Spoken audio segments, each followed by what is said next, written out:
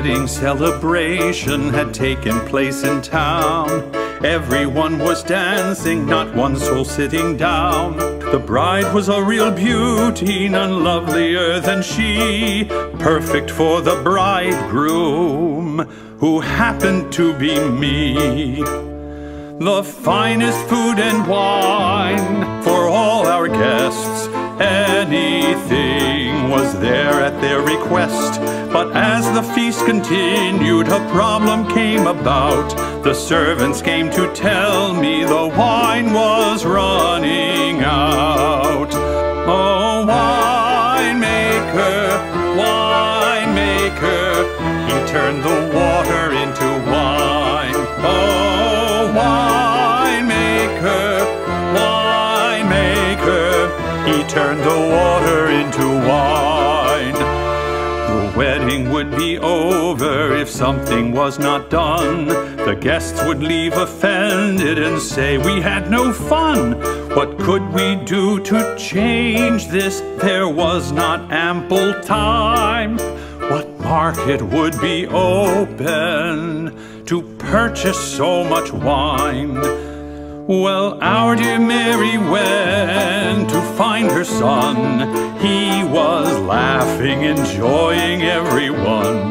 She posed to him the problem as if he could with ease change the situation in order to appease.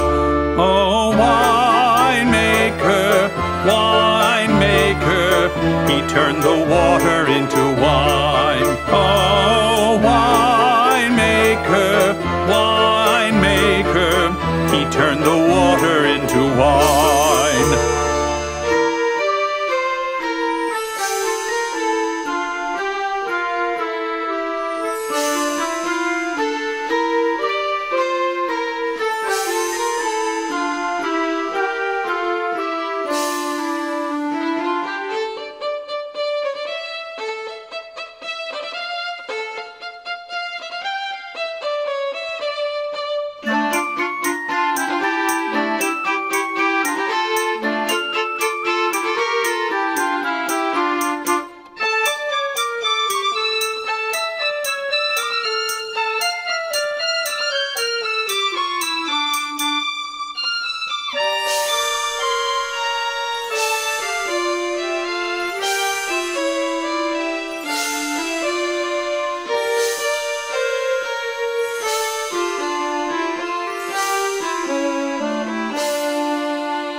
Then Mary told the servants to listen carefully and obey her son's instructions exactly to the T. So Yeshua looked around him to see what he could use. 6 water pots for cleansing was what this man would choose. Fill the pots with water to the brim. They did as he said, no one challenged him.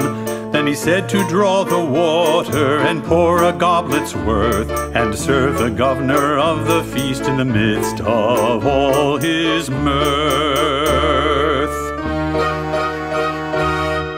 When the governor had tasted this very sweet bouquet, he called me to his table and said I'd made his day. He said this wine was better than that which I first served. I did not say what took place. It was best he never heard. What a miracle had happened. All this was done for me, to make our day more special than I thought could ever be. I know one thing for sure, that this man must be the Lord, for the water turned to wine by the power of his word. Oh, winemaker, winemaker, he turned the water into wine. Oh, winemaker, winemaker, he turned the water into wine.